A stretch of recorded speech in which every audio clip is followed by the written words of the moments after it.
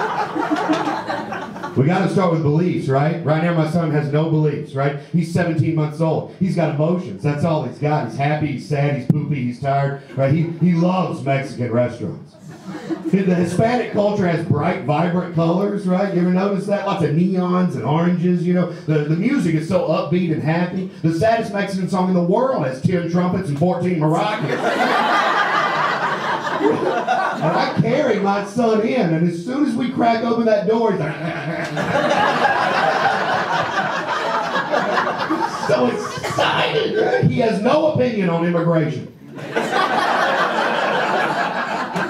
He doesn't have an opinion on immigration. He's 17 months old. I haven't taught him yet that we divided the land up into little bitty sections and we judge each other depending on which section you happen to be born in. How am I going to teach something so idiotic to a child? How am I going to teach a child that's the way some adults behave, right? I'm going to teach my son that no human being chooses where they're born. We do not get to make that choice. I was born in Kentucky. I wouldn't have fucking chosen. Right? Nothing against Kentucky, but Copenhagen over Paducah every day of the week. We do not get to choose where we are born, so judging another person based on that fact alone is an incorrect way of thinking. That's what I'm going to teach my son. My father-in-law, on the other hand, will teach my son that the damn dirty Mexicans are the reason he's missing a fucking finger. Isn't that ridiculous? That's what he believes, right? Oh, I love him, but no, I don't. I can't lie. I'm trying hard. You know what I mean? He's missing his ring finger, my father-in-law, right? And he thinks it's the Mexicans' fault. I swear to you. He walks around my house going, "Hey, hippie boy." That's what he calls me. He's like, "Hey, hippie boy, you want to learn some shit? Put that book down. Come listen to me." You see this? Mexicans. That's all this shit is, man. The damn Mexicans took my finger. And I argue with him. I'm like, "Look, buddy, it's not the Mexicans' fault that you drank 17 Coronas. How's it possibly their fault? Well, and it's certainly not the Chinese fault that an M80 went off in your damn hand. What the fuck?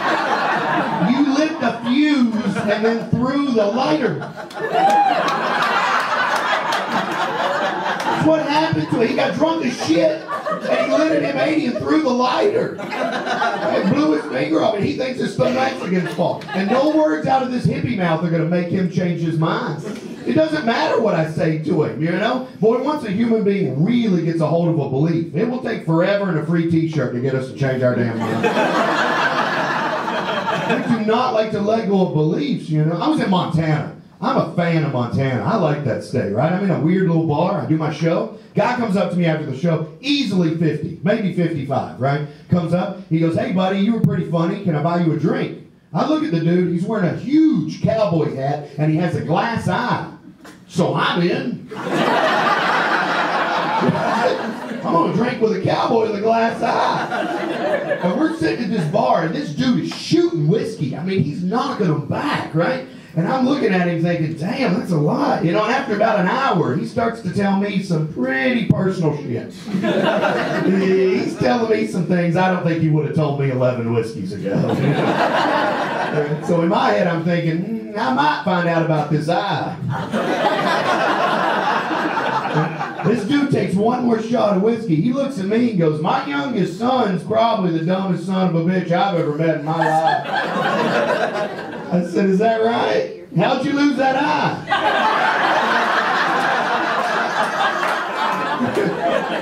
He goes, "Oh shit, that's a good story." He goes, "I was driving along in my pickup truck, hit a patch of ice. Damn truck flipped 3 times. My lucky horseshoe came off my rear view, poked my damn eye." I said, "Holy shit." I said, "Oh my God, man, I'm sorry that happened to you, but that's funny as hell. Your lucky horseshoe poked your damn eye out? That's fucking hilarious." I said to him, I go, "I guess it's no longer your lucky horseshoe, right?" He goes, "What?" "Of course it's still my lucky horseshoe. Who knows what would have happened if it wouldn't have been there."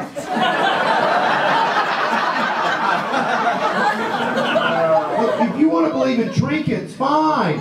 But when one attacks you, let go. It's amazing how tight we hold on to our little beliefs, you know? I met a woman in Ocala, Florida, talking to her after a show. She believes that Mary Magdalene appeared to her in a pork chop. Mary was Jewish.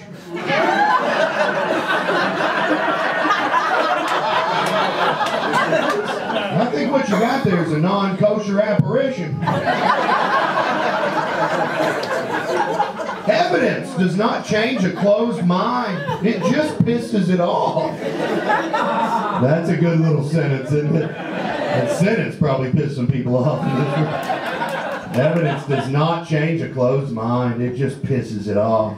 I was on a plane. This is my least favorite plane flight of mine, and I hate planes, right? I don't like them, you know? And I'm flying from Atlanta to Boston to do comedy, and I squeeze into my little seat. Dude sitting next to me flops open the paper, okay? Headline of the paper said, Texas flooding, global warming, question mark, right? This dude goes, hey, look at this bullshit.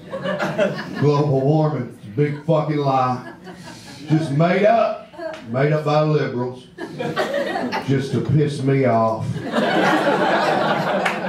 Every single tax dollar spent on science is a waste of money. It is a waste of money. You don't spend tax money on science. Science ain't never done one thing for one human ever.